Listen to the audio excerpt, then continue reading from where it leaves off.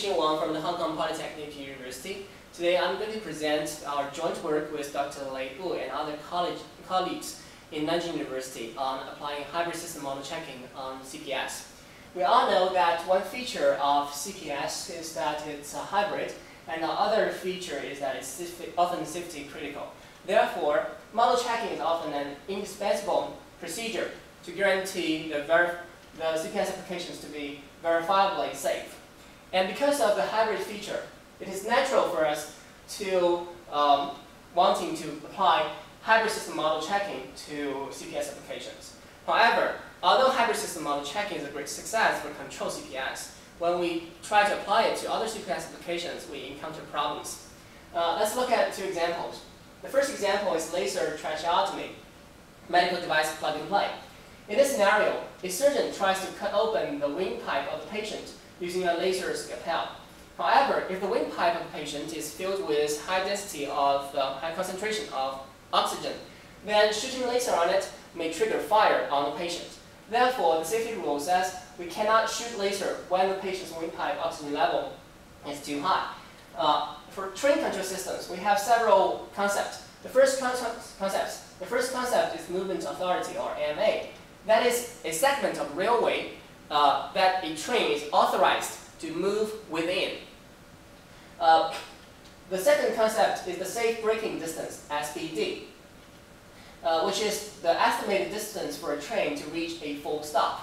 The third concept is radio block center, RBC, which refers to the wireless communication backbone of the train control system.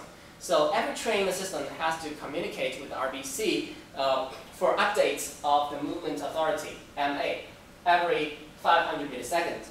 If a train's SBD tip point, the safe braking distance tip point, reaches the end of the current MA, then the train must stop immediately. This kind of braking is called normal braking.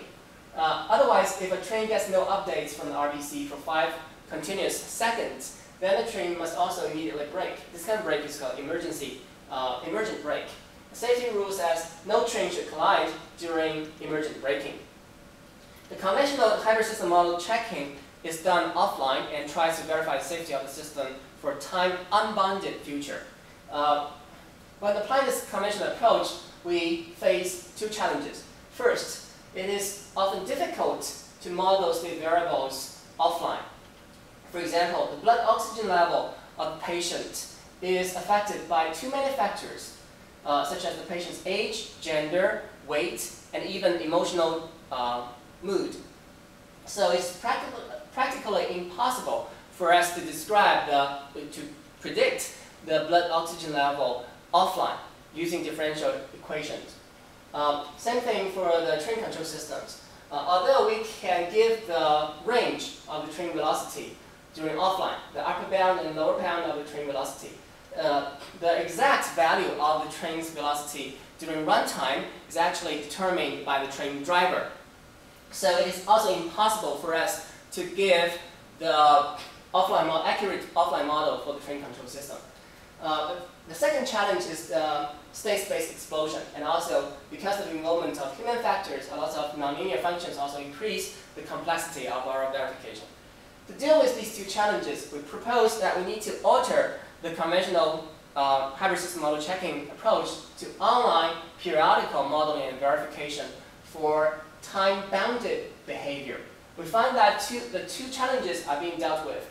The first one, the difficult to model offline state variables now becomes easy to model online.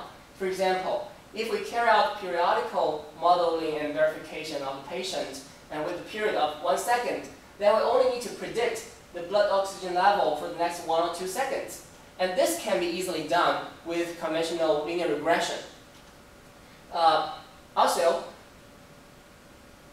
due to the online modeling, many previously hard to predict configuration variables now becomes fixed constants for the specific period that we are verifying. For example, if we verify the train control system periodically with a period of 500 milliseconds, then we can safely use the reading of the train velocity at the beginning of the period to be the velocity for the whole verification period. Okay. So this greatly reduces the verification state space. Also, because we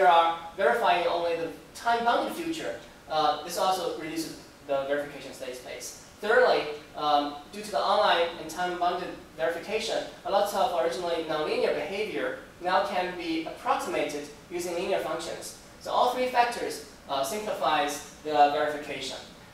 Due to this kind of simplification, our verification can often be finished within short and even real-time time bound.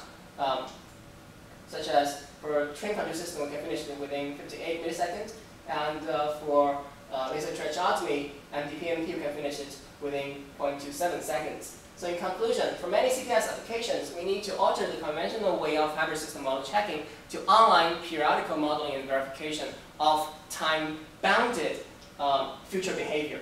And this can simplify our verification, making it fast and even real-time. We apologize due to visa and family reasons, we cannot present this paper in Flash. However, if you're interested in our topic and want to comment, please feel free to contact us. This is our contact information, and this presentation is also available online on YouTube. Thank you.